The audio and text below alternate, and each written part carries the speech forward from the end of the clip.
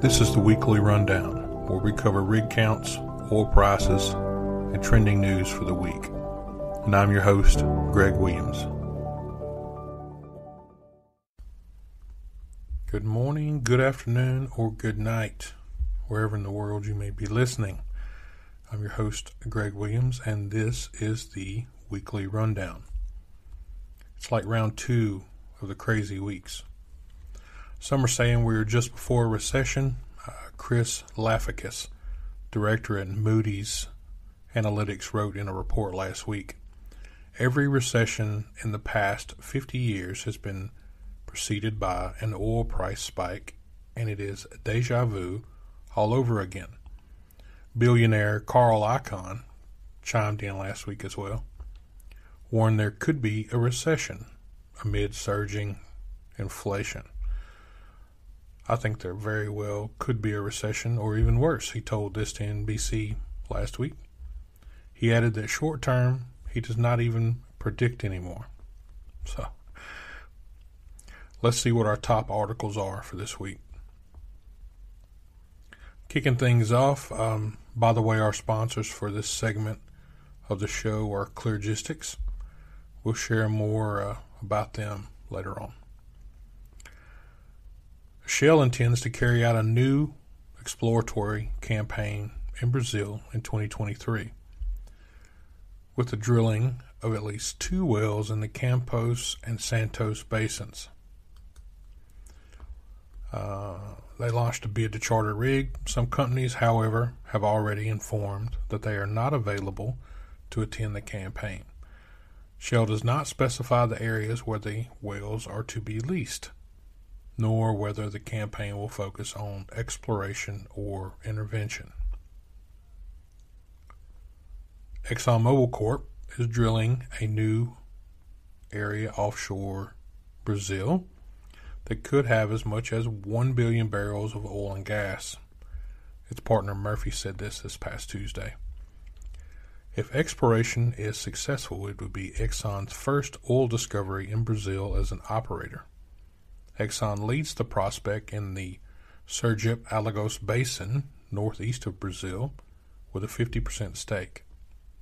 It is joined by Brazilian producer Enwada with 30% and Houston-based Murphy Oil Company with 20%. Of course, Exxon declined to comment, but this prospect is called Cutthroat. If the name means anything, sounds pretty tough. Greatship jackups Greatdrill Chitra and Greatdrill Chaya have received new awards which will extend their ongoing engagement with ONGC offshore India. Greatdrill Chindra has received an award for 3 years with commencement expected in late December 2022 or early January 2023, following a period of maintenance and repairs. Greatdrill Chaya also received an award for 3 years, which is expected to keep the rig busy until Q1 2025. So a bit about Cleargistics. They are the team that is intelligently connecting the field to the office. They provide smart, value-driven solutions to maximize their customers' investment. If you have a process that is being slowed down or hampered by paper, then this is the team you need to be speaking to. Check them out at www.cleargistics.com. That is www.cleargistix.com. Stephen Toops is the president and the CEO. Nice fella, down to earth, really looking to help folks fix their issues. That's www.cleargistics.com. Go check them out. They'll get you sorted out. Saipem will launch a 2 billion euro, so that's equivalent to 2.2 billion USD, capital to increase this year and sell assets to help fund a turnaround plan to bring the troubled Italian energy services group back into the black. The company stunned investors in January when it downgraded earnings by €1 billion due to a significant deterioration of margins on contracts including offshore wind. So, layman's terms, that means something fell through somewhere, a couple of somethings.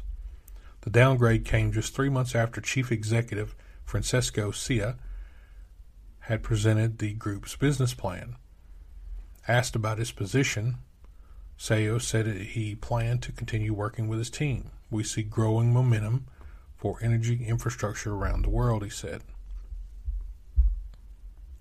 The board of Seadrill Limited announced the appointment of Simon Johnson as President and Chief Executive Officer.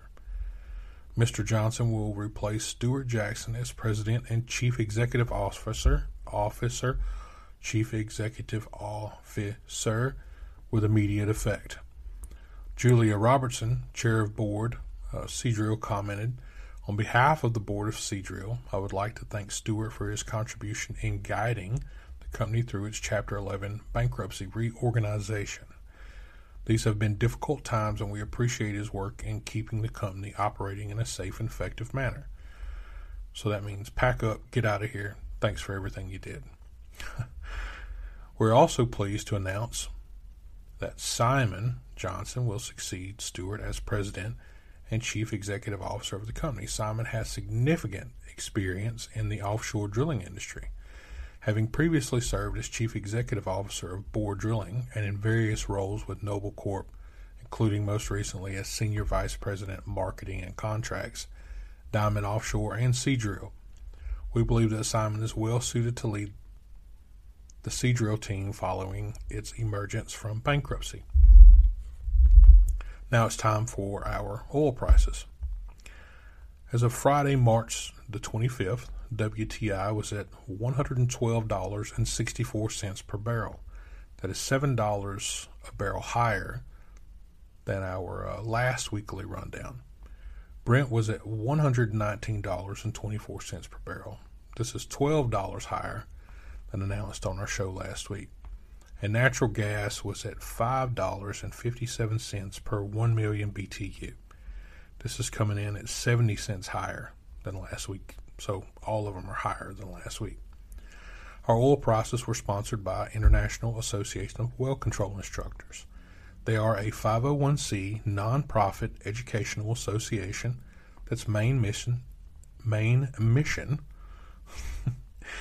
I can't speak today, is to strengthen the future with every class, every time, everywhere. You can head over to www.iawci.org. That is www.iawci.org, and learn all about them. For the rig count this week, for the North America side of the rig counts, the United States was up 7 rigs to a total of 670, while Canada was down 36 to 140 working rigs total. Our rig count was sponsored by Rig Lynx Media. If you're looking to launch a brand, reach more people, or just get some additional visibility, then head over to their website at www.relynxmedia.com. That is www.relynxmedia.com. Again, top-tier visibility without breaking the budget. Just a reminder, all of this information and more can be found at www.riglynx.com, where our goal is to simply connect people. And that's it for this week's rundown. If you're interested in sponsoring the show, then drop us an email at info@riglynx.com. I'm Greg Williams, and have a good week wherever you are.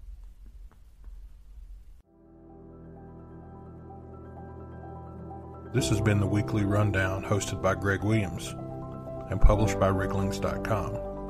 If you're interested in becoming a partner or sponsoring the show, then drop us an email at info@riglynx.com. That is info@riglynx.com.